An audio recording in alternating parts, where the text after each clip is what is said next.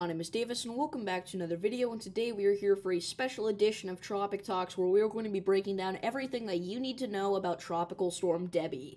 So we just got Tropical Storm Debby officially. This is currently a tropical storm with sustained winds of 40 miles per hour.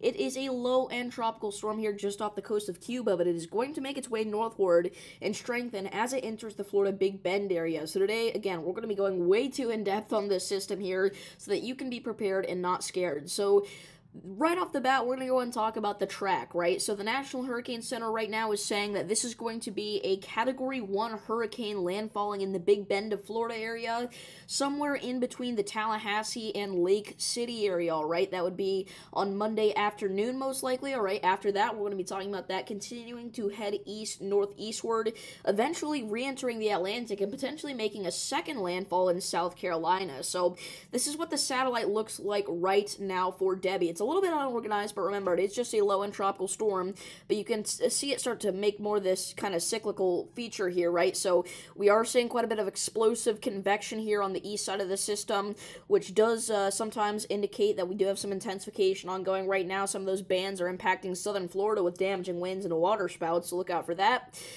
This is the model track guidance right now. So we have most of our members saying that, again, it'll make landfall here somewhere in the northwest part of the Big Bend of Florida here. There is a model that, weirdly enough, puts it in the Big Bend, says that it does like this curvy move here and re-enters the Gulf of Mexico.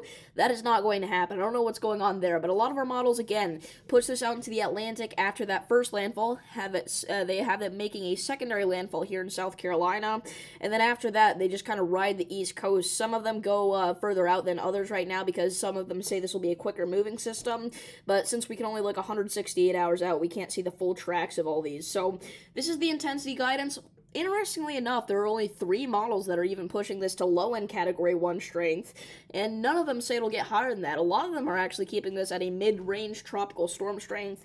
This will likely change over time. I don't know why they're being so conservative with the intensity here. I think it could definitely have that potential to become even a mid-range Cat 1, but none of the models are saying. Next up, let's go and take a look at what the GFS is saying here for Debby. So we can see that it has it making landfall once again in the Big Bend of Florida as a 988 millibar low pressure system that would be probably a mid-range to low-end Category 1 hurricane, as it's sweeping through southern Georgia, re-entering the Atlantic, and making another landfall in Georgia, interestingly enough. So it kind of has it doing a little bit of a loop-de-loop here, but its secondary landfall, it has it at a 989 millibar low-pressure system, and then it kind of takes it back out into the Atlantic once more, which is an interesting move there. And in fact, if we look far enough out, you can kind of get to see some sneak peeks of that next potential tropical system that we'll be talking about in a couple of weeks.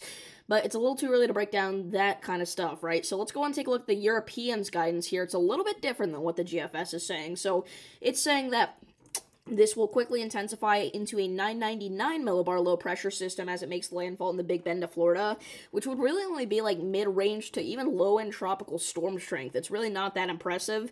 And then it has it once again entering the Atlantic, and then it has it strengthening quite a bit before its second landfall here. It's saying it will have a 985 millibar landfall in South Carolina, right? And it has it riding up the East Coast once again. So that's what the European looks like. Last model we're going to take a look at is the Canadian model. So the Canadian is actually being pretty conservative as well with the strength of this system. It's saying that it'll make landfall actually in the panhandle of Florida as a 1,000 millibar low ride up the East Coast here and cause some heavy rain all the way up. So pretty interesting stuff. But that's going to be it for today. If you guys did enjoy this video, please be sure to like and subscribe. We will be live for the landfall and the effects of Hurricane Debby, so make sure to turn on notifications and get notified whenever that happens. Remember, don't be scared, be prepared, and stay tuned for our next update. Peace.